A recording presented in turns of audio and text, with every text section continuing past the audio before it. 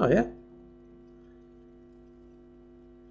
Just checking a few things and then we're good to go. All right, guys.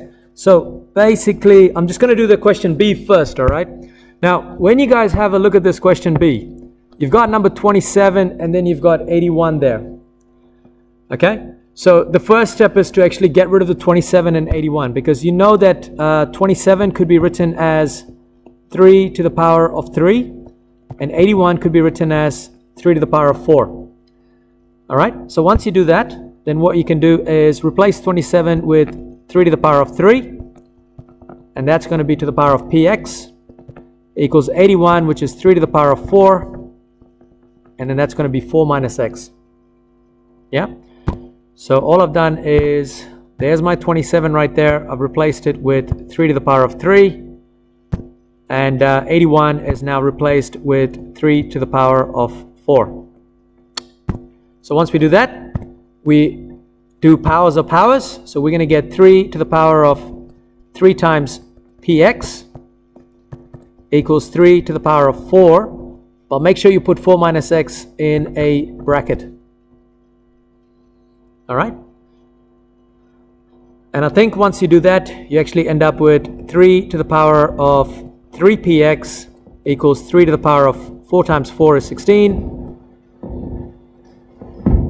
4 times negative x is negative 4x.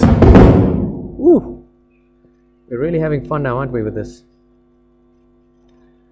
So, once you do that, our next thing, I just realized what's happening here.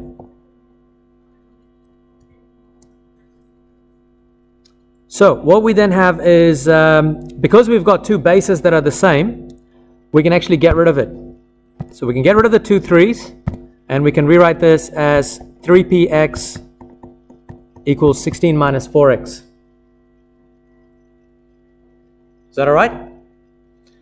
And now, because we're trying to make x the subject, so what we're going to do is bring all the x's together. So we got 3px plus 4x, and then that's equal to 16. All right? So we want to make x the subject, so that means we want to actually have x by itself. And what you can see is that x is the common factor. So we actually take out x as a common factor. We're going to take it out. And what we have is 3p plus 4 equals 16. And then from there, we can now write x by itself, which is going to be 16 divided by 3p plus 4. Is that all right? Cool. So, do you guys want another question like B, or do you want to actually have a go at A? A? You want to have a go at A? Yeah, A is a good question to have a go at. So, oh, here. Yeah.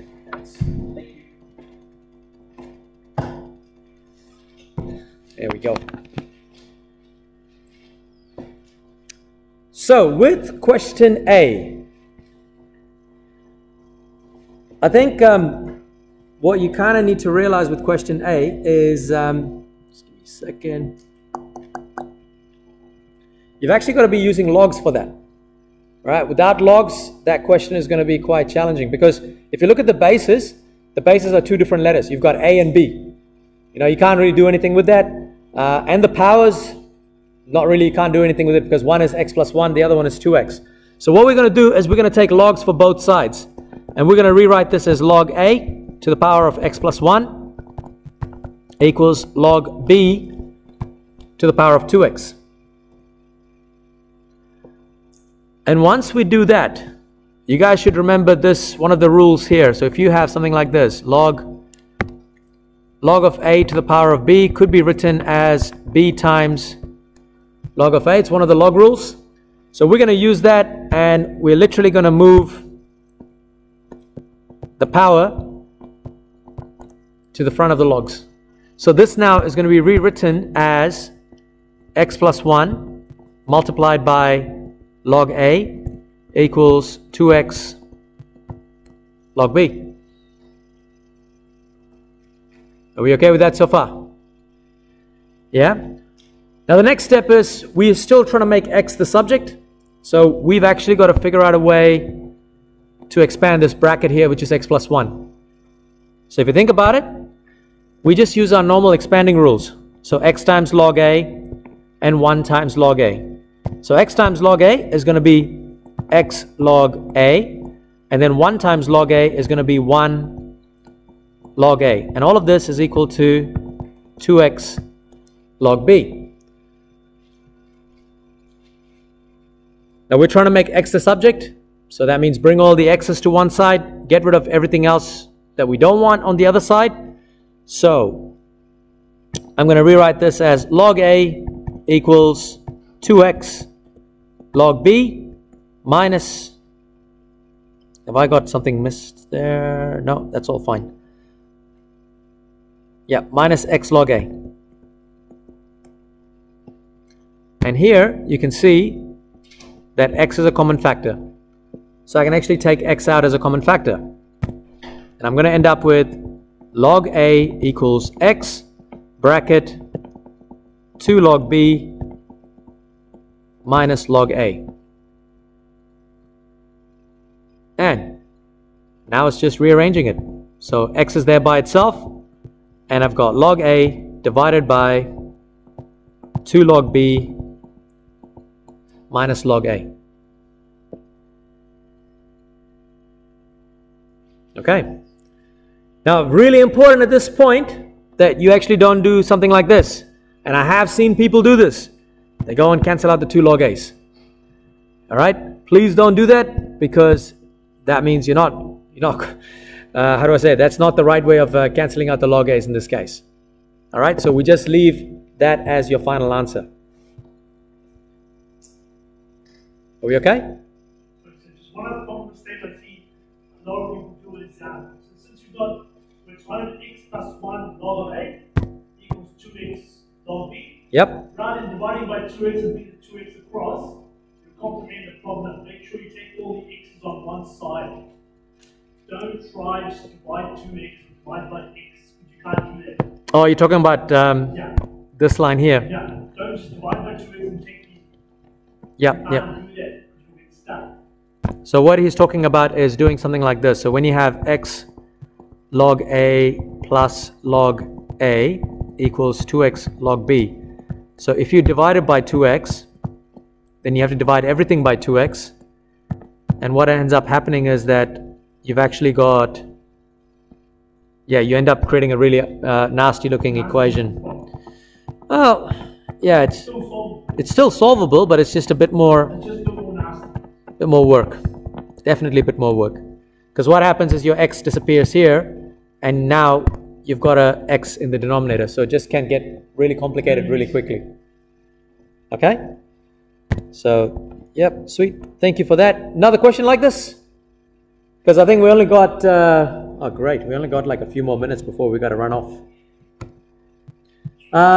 What I'm going to do is I'll give you guys a similar question. No, that was from 2015. Since we're doing rearranging x as the subject, I'll give you guys one more question. So this is question C. I would like you guys to try this one here.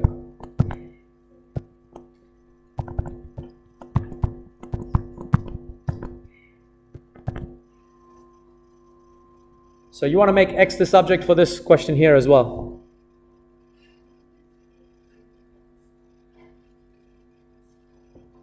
This would actually be a merit question, but the previous question, the question A that we did, was an excellence. Both of those other questions that we did were definitely merits.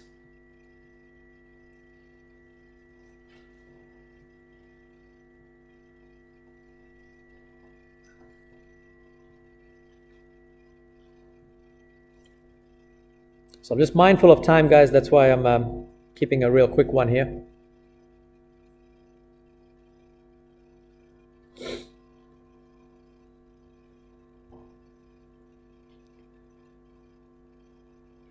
All right, I'm going to slowly start working on this one at the moment. So what you can do is you can cross multiply in this, because you've got one fraction equals another fraction. So I'm going to rewrite this as 4 multiplied by 3x equals 2 multiplied by y multiplied by x minus 2. And when I do this, I get 12x equals 2y times x minus 2. 12x equals, I've got to expand the brackets, which means I'm getting 2yx minus 4y. And just like before, we always try and bring x's together because that's what we're trying to make the subject. So we're going to rewrite this as 12x minus 2yx equals negative 4y.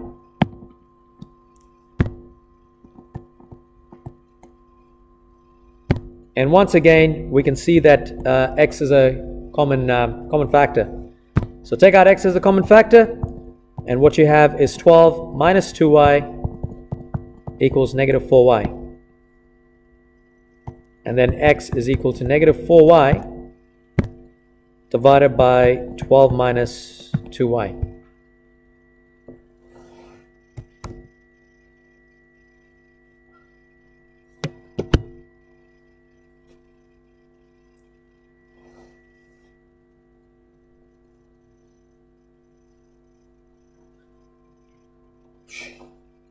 Alright guys, that's basically it for this little tutorial session. What we'll do is we are going to run another one. Check the tutorial calendars.